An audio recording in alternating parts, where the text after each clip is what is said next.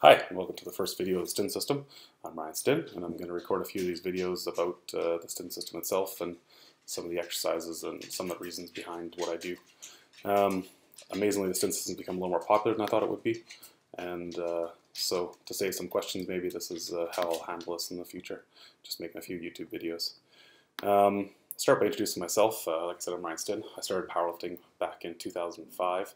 I was training for about a year before that. I got into the sport from a friend who decided he wanted to be a powerlifter. We met up with a group of powerlifters that happened to train in our gym. Jeff Butt was the leader, the coach at the time, and most of what I've done in the sport has been really based on Jeff's model and training.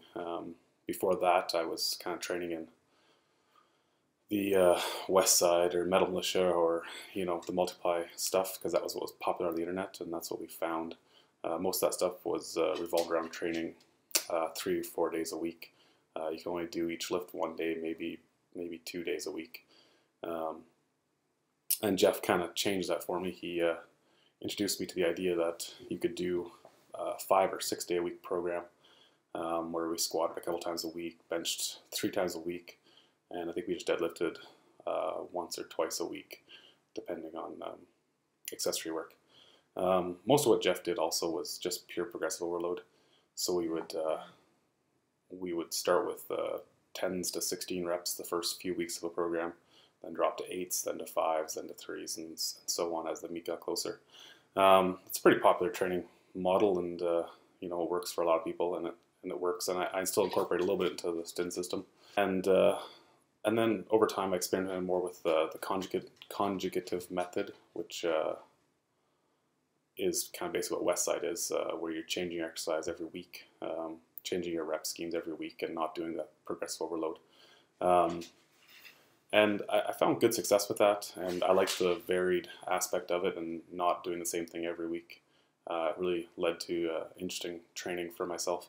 I would write a 12 or a 14-week program and follow that through, and that worked. But what I'd basically do is I would follow a 12-week program. I'd write a 12-week program for a meet, follow it to that meet, and then after that meet, I would throw it away and start a new one.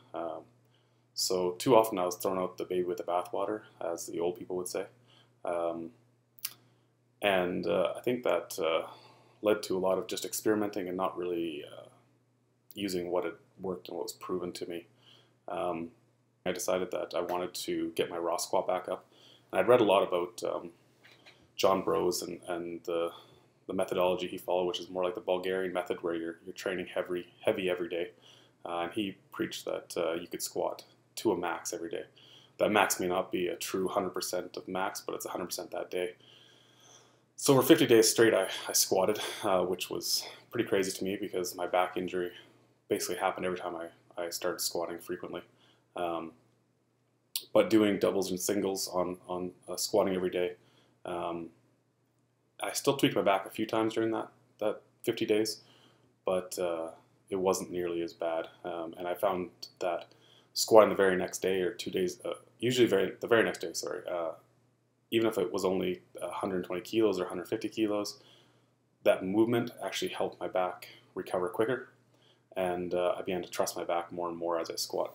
So over the course of 50 days of squatting every day, I think I took my raw squat from about 230 kilos to 270 kilos beltless. So I was pretty happy with that. Didn't wear a belt the entire time. Figured that was the best way to not overload my system. So I took that model, and the reason I stopped doing the squatting every day was that I was doing competition about 8 weeks later, and I didn't know how to. I was doing a equip competition, I should say. And I didn't know how to incorporate equipment into squatting every day. I didn't think I could recover from doing knee wraps or any kind of overloading method, which is the same reason why I didn't wear a belt during that 50 days. I felt even a belt allows you to overload your true strength, right? So by not adding equipment in, I was able to sustain that 50 days. But if I was worried if I added in a belt or knee wraps or a squat suit, that overloading would cause too much stress, and I wouldn't be able to continue that cycle. So I began a program at that point, and this is 2013 at this point. This is early summer 2013. I was competing at the North Americans down in Orlando. And so I started a system that was pretty similar to what the Stinn system looks like now. I was squatting 4 days a week. Monday's a light squat, Tuesday's a heavier squat, Friday's a light squat, Saturday's a heavier squat again. The Tuesday and Saturdays where equipment was put on. Usually the Monday and Fridays were done with a safety squat bar to save my shoulders. I found if I spend too much time under a straight bar, my shoulders get really mad at me. It worked pretty well. My numbers kept increasing. I had a good meet at North Americans, and then I started training for the Worlds in Norway that year. I was pretty disappointed with my Norway competition. Not with my squat or my bench. Both those were personal bests by small margins. My deadlift was way down. I only deadlifted 285 kilos. I jumped to 305 in my second attempt and missed it twice. I had this plan to jump to the national record, and watching my 285, it was just a silly plan. That's the very next day after Norway Worlds. I started writing the Stinn system, and I really liked the Chico block model, where you get 4-week chunks, and you can put them together and do them however you want, or you repeat blocks, and then you just toss a peaking block at the end to go into a competition. I think it's a fantastic model. I started building my block model based on that, and I built about 2 equipped blocks, 2 raw blocks, and 1 equipped peak and 1 raw peak at the time. And I was doing a raw meet right after, so I went right in base around the raw peak for 4 weeks to last chance that year, and I had a good meet. I won't say the Stinn system did anything in 4 weeks. It was basically the same thing we've been following. So after last chance, where I'd competed raw, I started training right away for the national championships, and I was doing those equipped. My plan was to do as much equipped lifting the next year as possible. So I trained for nationals, and had really wanted to come in and hit a big total after hitting 915 in Norway, which was the same thing I had lifted at the North Americans in 2013. I don't like hitting the same total 2 meets in a row. It's frustrating. It feels futile. But so I had a big goal for nationals, and I came in and I had a good competition with Jason Burney, who helped push me, and we ended up both totaling 945, but he was lighter, so he actually beat me on body weight. And so 945 was a good 30 kilo PB since injury. It's actually the same as my best total before my injury back in 2009, 2008. So it was nice to get back to that level that I'd been at before I hurt myself. Then I was competing about 10 weeks later, or 12 weeks later, at North Americans in July, where I had another good battle with Larry or Lazario Nieves, and I ended up totaling 950 for the win. And then right away I started training again for provincials, which was about 8 weeks after North Americans, which was only 7 weeks before Worlds. So these are really tight competition timelines. Usually I wouldn't do less than about 10 weeks of training for a meet. But with the way we train now, I find it pretty easy to get back in the gym right away and go right back into another meet schedule. So provincials, I went in with not a really specific goal. I'd originally planned on only doing second attempts because I was so close to Worlds that I didn't want to push myself too far. But that's really hard to do at a meet. You really just want to go as hard as you can. So I ended up totaling 973.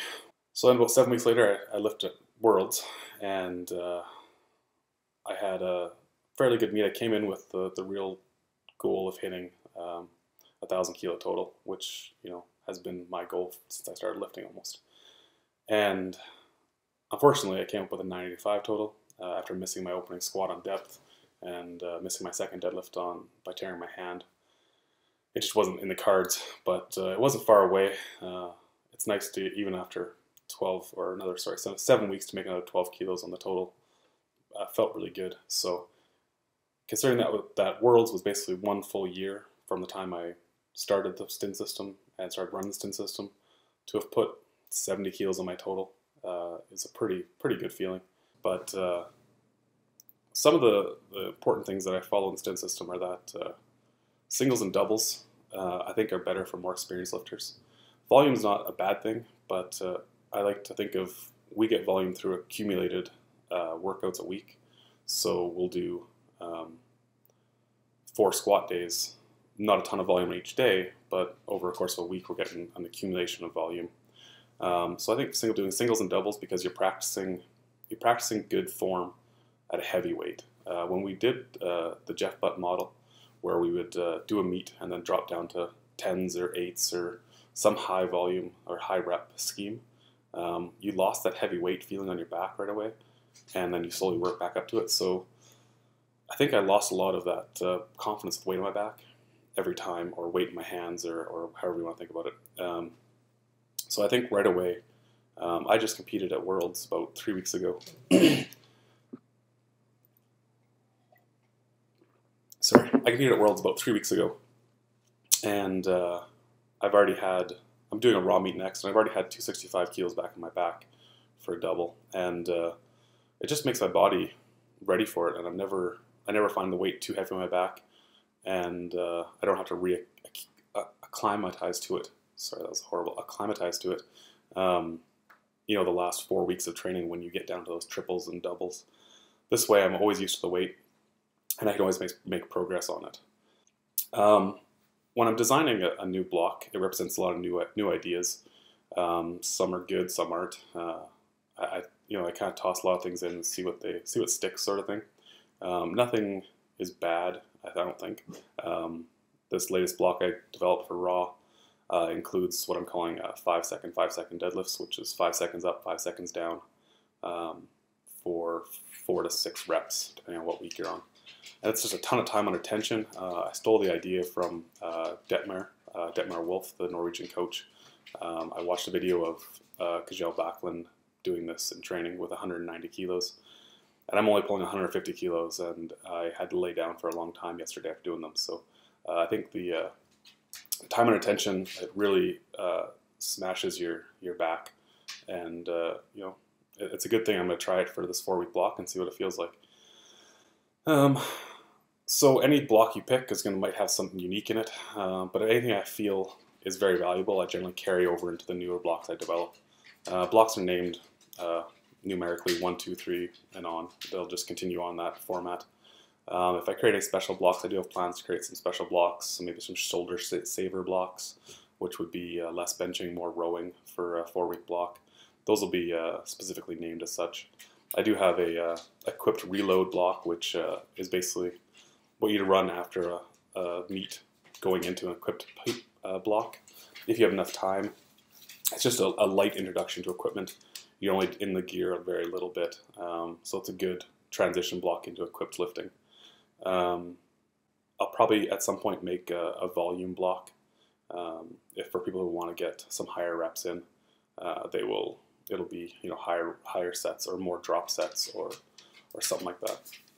I do get a lot of volume through drop sets instead of through just straight sets. I think it's important to work up to that heavy weight and then do drop sets after to get that volume. The one thing you'll notice right away in the Stinn system is that there's no accessory work or very little accessory work prescribed. There'll be rows because I think rows are good for everybody. But beyond that, I think accessory work is really personal. And if you need to be honest with yourself on what your accessory work needs to be. So if you know you have a hamstring weakness or you know you have a glute weakness, then you need to choose your accessory work based on that. But accessory work is too personalized to put into a program besides, like I said, rows where I think everyone should be doing it.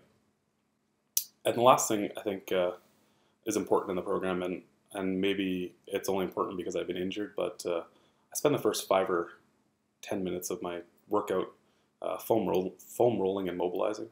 I do quick passes over my legs, both quads, hamstrings, adductors, abductors, and lots of time on the glutes. where I think my injury is really stemmed from. I'll do my erectors if I find them sore, but most times I don't roll my erectors. I don't think you can get really deep into erectors with a foam roller. It's just, if you have thick erectors, it's just not going to do anything. And then I'll head over to the wall and use a lacrosse ball to get into my rotator cuffs, my pecs, even deeper into my glutes if I can, if I need to.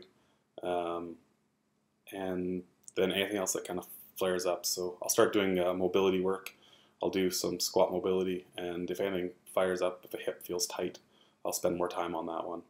I think it's really important to listen to your body and be honest. If you feel something tight, then work on it. In the same sense, when you're doing one of the workouts, and if the weight prescribed is, say, 200 kilos, and you get up to 180 kilos and it feels heavy as hell, then maybe you just need to stop there. Your 100% is going to change on every given day. And being honest with yourself and not pushing that prescribed weight because it's what it says is going to be better for you in the long run. In the same sense, though, if you finish that 180 kilo set and it felt heavy and everyone said, wow, that looked really easy, maybe you should try and push a little heavier. Sometimes your body, your CNS tells you it's heavy, but it's not as heavy as your brain thinks it was. So having training partners that will be honest with you, and it's really important for your training partners to be honest with you, because you can go, wow, that felt really good, and they're like, no, that was high and it looked like crap, and maybe that's where you have to shut it down. Or just drop the weight and do some drop sets there and get some over volume in without pushing past that limit. The ability to run the accumulated volume that we do in the Stinn system is really based on recovery. And recovery is another thing I'll get into in another video, but sleeping enough, eating properly, these are all important aspects of training if your goal is to be the best you can be. So I think that's where I'm going to end this one. This is getting pretty long. So if anyone's actually watching, thanks for watching. If no one's watching, well, at least I had time to talk to myself. And thanks for the interest. If you have any questions, you can always email me or leave a comment below. I'll try and follow us up with some more videos in the future. If you have anything you specifically like me to talk about, feel free to leave a comment about that. Thank you.